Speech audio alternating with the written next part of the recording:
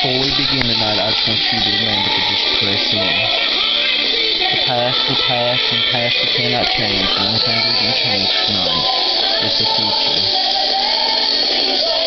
And hold on to the promise that God gave you and the vision that God planted inside of you.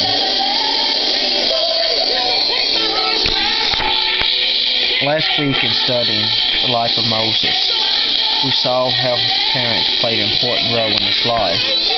Moses was put in an ideal environment with all the potential to produce greatness. Perhaps you did not have parents like Moses, or even more so raised in an environment that did not cultivate the behavior of greatness or success. The story of this man's life tells us that our past does not have to produce a product of our future.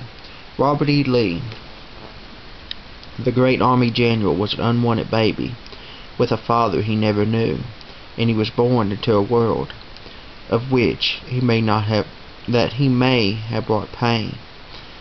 Jezebel was born unto his mother in sorrow. We can speculate today that maybe she had a painful delivery, or perhaps he was born after the death of his father, or he was unwanted as a child, or he was such as problem's child that caused her sorrow.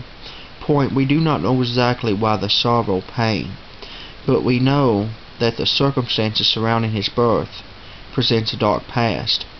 He was not willing to allow his past to dictate his future. Verse 10, he called on the God of Israel. He prayed this prayer and was revolutionized his life. He asked for the blessing of God. Here is not a request of selfishness, but one of desperation.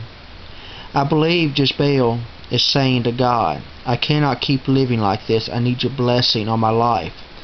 Genesis 32:26 says, I will not let thee go except thou bless me.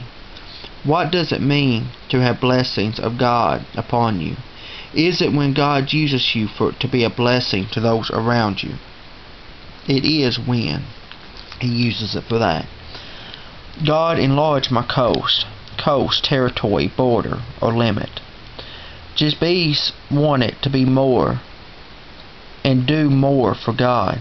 Perhaps he's saying, I want this negative turned into something positive. 2 Chronicles 16:9 says, the eyes of the Lord run to and fro throughout the whole earth, to show himself strong in the behalf of them whose heart is perfect towards him. The difference between ordinary and extraordinary is the willingness to allow God to do the extra. I want to touch more people's life with the gospel. I want to see Christ lived out through me. I want to do more for the cause of Christ. There are many ways of saying to God, enlarge my coast. God may hand you upon me. Acts 5:38. If this counsel or this work be of men, it will come to naught. But if it be of God, he will not overthrow it. Least happily he found even to fight against God.